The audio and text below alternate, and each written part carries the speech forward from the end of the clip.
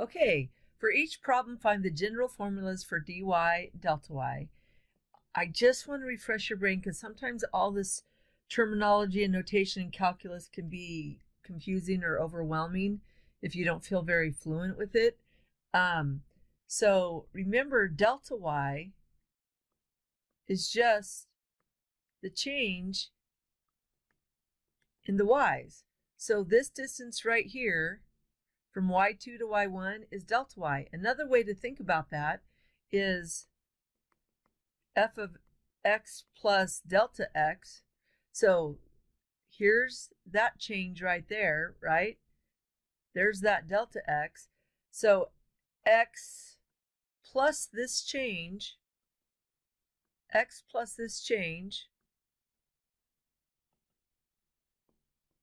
of that is the same thing as y2. Subtract f of x. Well, when you plug x into there, you get y.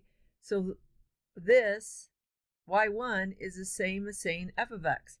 So that is y1. So y2 subtract y1 means the same thing as this phrase right here.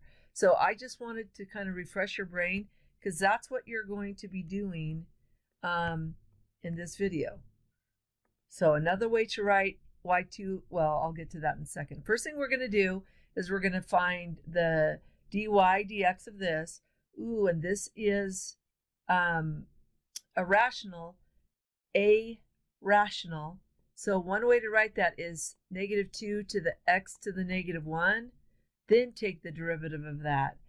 The -1 would come down in front, and then you do -1 subtract 1, so you'd get +2 x to the -2nd, and then x squared could be rewritten in the denominator like that. So I don't think I showed the work, so I wanted to show that. Yeah. So dy dx becomes this, and then we're just going to multiply both sides by dx. Ta-da! So there's that. All right, so now the delta y. So we have to, in this formula right here, the original, where there's an x, we have to plug in delta x, and then we subtract the original. So -2 over x plus delta x, subtract, remember, because this is y2 minus y1, subtract -2 over x.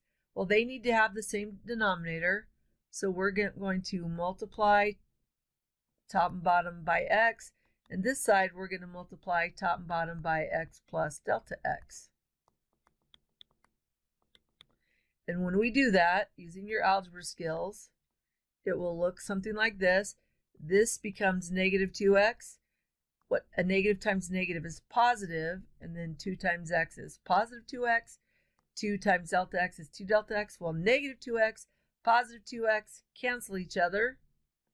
Oh, and in the denominator, now you just have this expression right here. We're going to leave it like that. And then I think when I finally simplify, I do the distributive, yeah. So we have 2 delta x over x squared plus x delta x. All right, that's it for this one.